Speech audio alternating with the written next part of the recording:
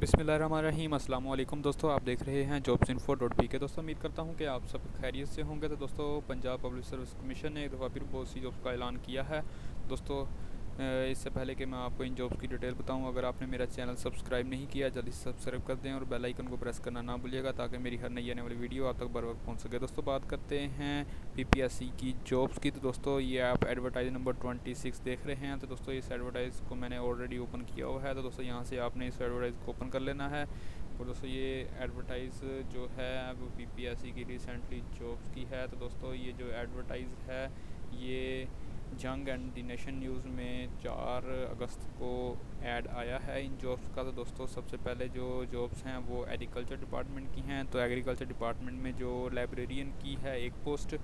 उसके बाद दोस्तों मैं आपको एक और चीज़ बता चलूँ कि इसमें कि इन जॉब्स की जो क्वालिफ़िकेशन, एज और जेंडर, डोमिसाइल और पोस्टिंग प्लेस और उसके बाद सिलेबस, रिटन टेस्ट, ये सारी डिटेल इनकी आगे मेंशन की गई है। तो मैं आपको जस्ट इन जॉब्स की डिटेल बताता हूँ, बाकी मुकम्मल इंफॉर्मेशन आप यहाँ से ले सकते हैं। तो दोस्तों उसके बाद बोर्ड ऑफ रेवेन्यू की है। तो बोर्ड ऑफ रेवेन्यू में आप देख रहे हैं कि ऑडिटर कॉलोनीज़ की ये 2 पोस्ट हैं। उसके बाद जूनियर क्लर्क की रेगुलर बेसिस पे 53 पोस्ट हैं। उसके बाद कंपोज़र की 1 पोस्ट है। स्टेनोग्राफ़र की 7 पोस्ट हैं। उसके बाद कंप्यूटर ऑपरेटर की 2 पोस्ट हैं। और उसके बाद दोस्तों law and parliament affairs department में एडिशनल डायरेक्टर एडवाइजरी विंग की जो है 1 पोस्ट है।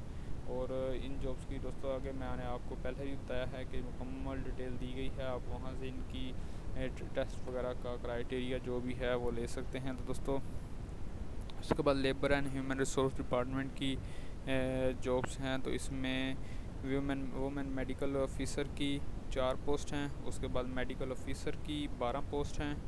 फिर औकाफ रिलीजियस अफेयर डिपार्टमेंट दोस्तों महकमा औकाफ में जो है स्टाफ नर्स की 1 पोस्ट है। उसके बाद specialised health care and medical education department में दोस्तों डेवलपमेंट थेरेपिस्ट की 4 पोस्ट हैं। उसके बाद ऑक्यूपेशनल थेरेपिस्ट की 6 पोस्ट हैं। और सेंसरी थेरेपिस्ट असिस्टेंट की 3 पोस्ट हैं। और सेंसरी थेरेपिस्ट की 3 पोस्ट हैं। स्पेशल नीड्स एजुकेशनिस्ट असिस्टेंट की 4 पोस्ट हैं। उसके बाद स्पेशल नीड्स एजुकेशनिस्ट की 3 पोस्ट हैं। तो दोस्तों ये है इन जॉब्स की डिटेल।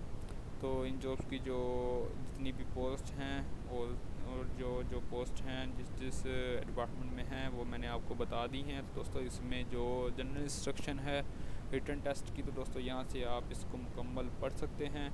जो इन जॉब्स के ऊपर अप्लाई करने की जो लास्ट डेट है वो आप देख रहे हैं कि 20 अगस्त है। तो 20 अगस्त तक आपने रात मिडनाइट से पहले आपने इनके ऊपर अप्लाई करना है।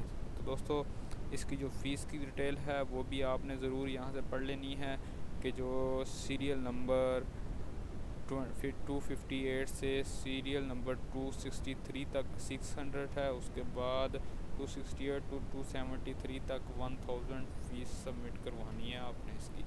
तो उसकी क्लोजिंग डेट आपने पहले भी मैंने आपको बता दी है, यहाँ पर मेंशन की गई है। इसकी वेबसाइट भी यहाँ पर दी गई है और इस वेबसाइट का लिंक मैं आपने अपने डिस्क्रिप्शन में दे दूँगा, वहाँ से भी आप इसको ईज़िली ओपन कर सकते हैं।